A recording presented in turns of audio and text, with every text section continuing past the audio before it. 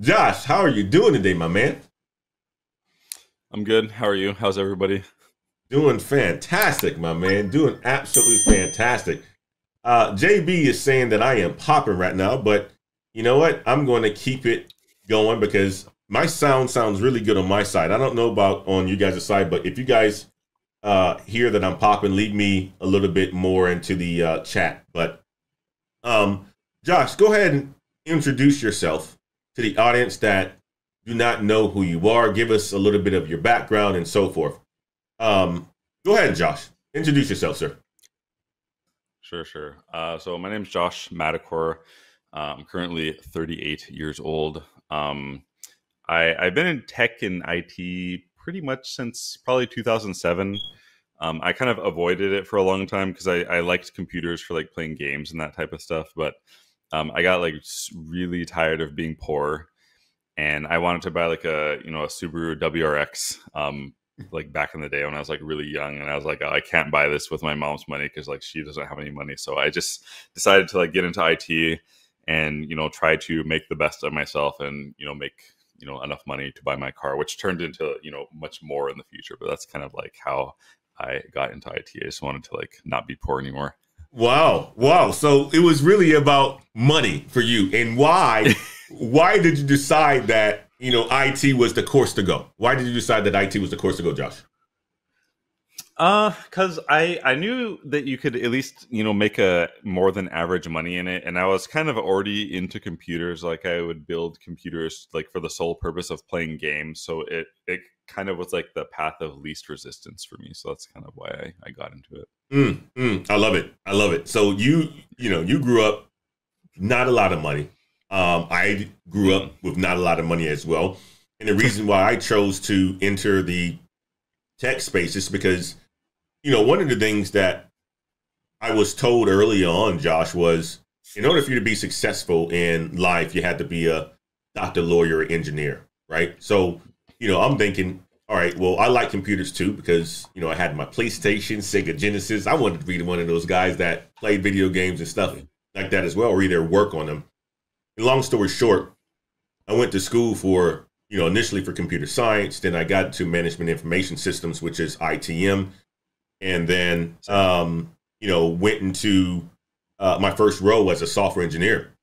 Talk about, how you broke into the space, Josh, right? Because I know from your channel, you are a big fan of one of the best schools that exist out there, WGU. Oh, But talk about how yeah. you broke into the tech space and what education that you leveraged to break into the tech space, sir. Sure. So I started going to community college in 2007, and I actually originally started going for computer science. And I was just in the computer lab one day, like working on my Visual Basic or my code or whatever.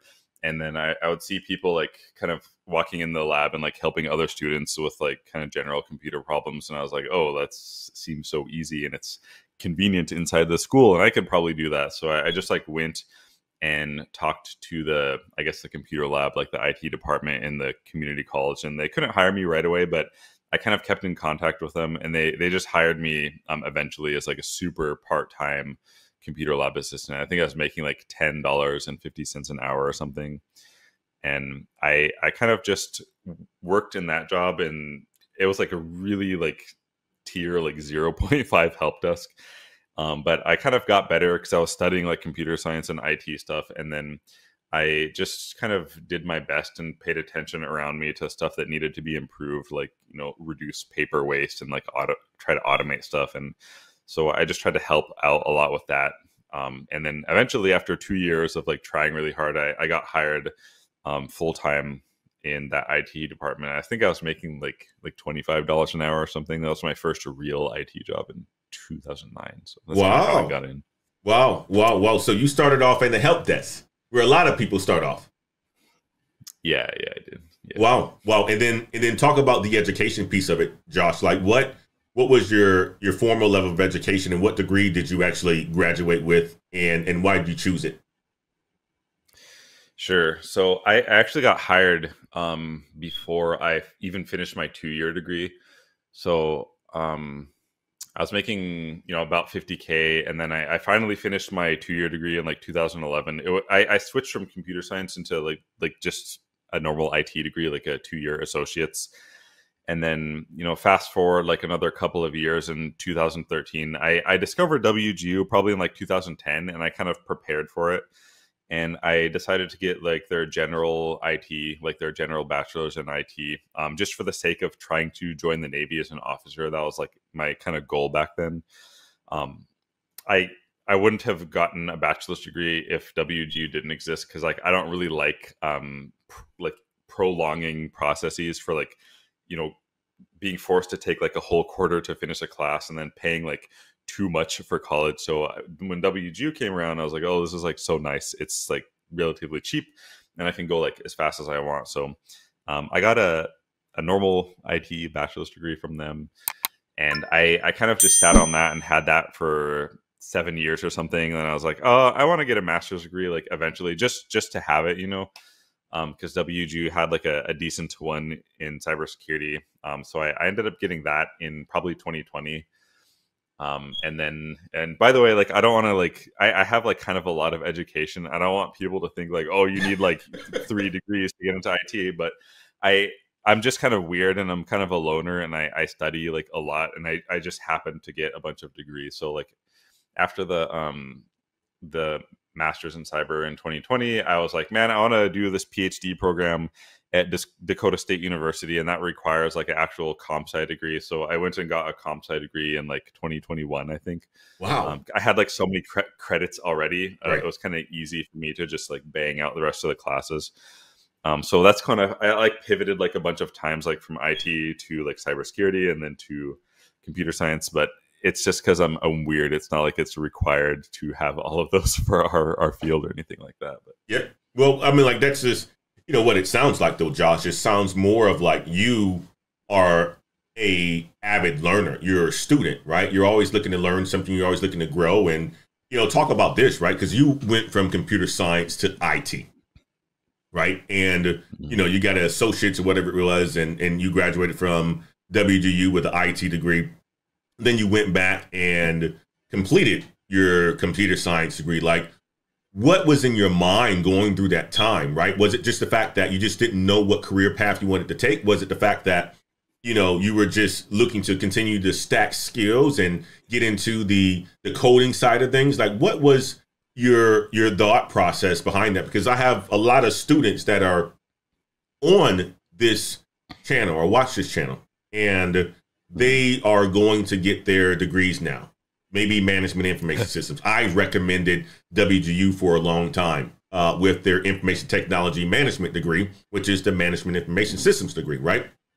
yeah, it's good. It's a great degree, and you were one of the ones that actually put me onto that because of the research you've done and you having the ability to accelerate you going through WGU to get a degree in, like 5 or 6 months or something along those lines. I remember the video that you put out. But talk about like why you have so many degrees outside of being a avid learner. Was there something in your career that you was like, okay, well, I need to stack that skill, or I want to make a pivot to this other field in tech? Talk about that aspect of it. Yeah, I'm very strange. I just want to preface what I'm going to say with that. So like, I'll kind of like individually talk about why I got the different degrees. Like the very first bachelor's degree I got because I wanted to like join the Navy as like an officer, and I need a degree. And the second, like the cybersecurity master's and then the comp sci degree I got because I wanted to do this cyber operations PhD program at Dakota State. And I need to have like both of those to even apply to that. So that's kind of why I got those. And then another reason why I got the computer science degree is up until that point, I had like a decent amount of like, vanilla IT experience and then cybersecurity experience. And I just wanted to kind of round it out with getting some kind of software development, like software engineer experience. And I was watching like other people on YouTube, like Sandra and Clement and, you know, all those other cool kids who were doing software engineering. And I was having FOMO. So I just wanted to like get the comp sci degree and just work a little bit. So I was able to do it. And I just worked a year as a contractor at Microsoft doing, you know, primarily coding and development things. So I think that like kind of helped me.